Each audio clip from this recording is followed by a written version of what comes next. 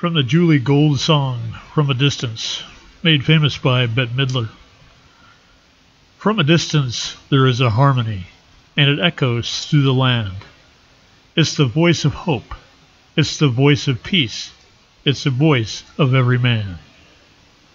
I often think of this song when I'm trying to get perspective on something, since every conflict resolves from a big picture context.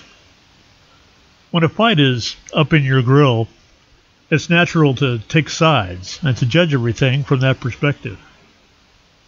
But when we can step back, all the way back, and fully perceive the energies and motivations for all sides, we realize the players in the conflict are all fighting for their own version of peace and harmony.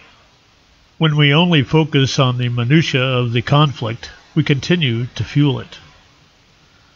Of course, there are always treacherous outliers whose intent and machinations are purely nefarious, but these make up the tiniest of minority. And by standing back in favor of the big picture, these evildoers can be clearly seen for what they are. Yet they, too, are playing their part in the unfolding of a higher understanding, where compassion and love returns to reestablish the fundamental harmony inherent in creation. One of my favorite meditative books is Discovery of the Presence of God, Devotional Non-Duality by David R. Hawkins. In it, Hawkins tells the story of his journey into cosmic consciousness, where, in retrospect, he remembered nothing except residing in the infinite self. This was despite running a very successful psychotherapy practice and teaching at a local university, of which he remembered nothing. It was all non-essential by comparison to his fully embodied ecstatic state of non-duality. He didn't remember what he had been doing, only recalling his ecstasy of being. His life simply happened around him, peacefully and harmoniously, without any specific intentions or desires on his part. In a state of non-duality, there are no sides. Each apparent division is simply the playing out of cause and effect, each opposing side expressing negative and positive poles within a single game. Who wins or loses is simply a subset of the overall game.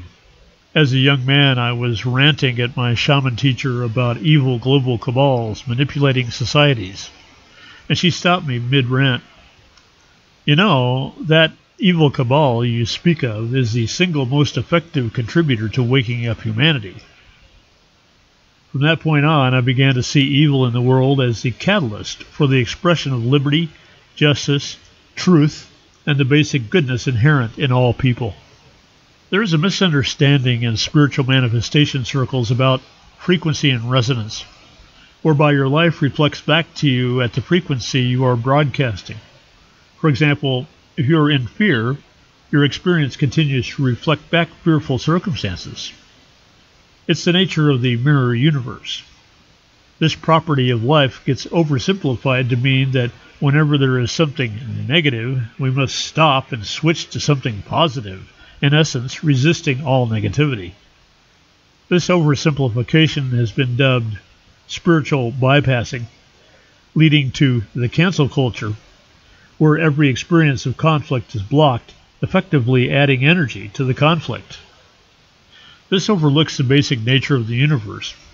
By vibrating at the frequency of love, there is an allowance of all other states. Bad is simply not preferred, and good is desired. By allowing negative energies, there is a discharge and a re-entrainment with the eternal background harmony.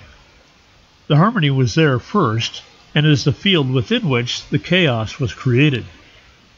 Chaotic energies, by necessity, expand harmonious energies because of the basic nature of creation. The mythological Lucifer fell from grace in rebellion against the harmonious whole, yet created a greater potential in the world for good to manifest. When we get hung up on the negativity in the world, adding emotional reactions and blocking or canceling all things bad, we become agents of the conflict. By observing the chaos without resistance and then choosing to find love, we amplify the goodness of not only our own life, but the lives of everyone. Resisting and fighting against what we see as evil only feeds it energy.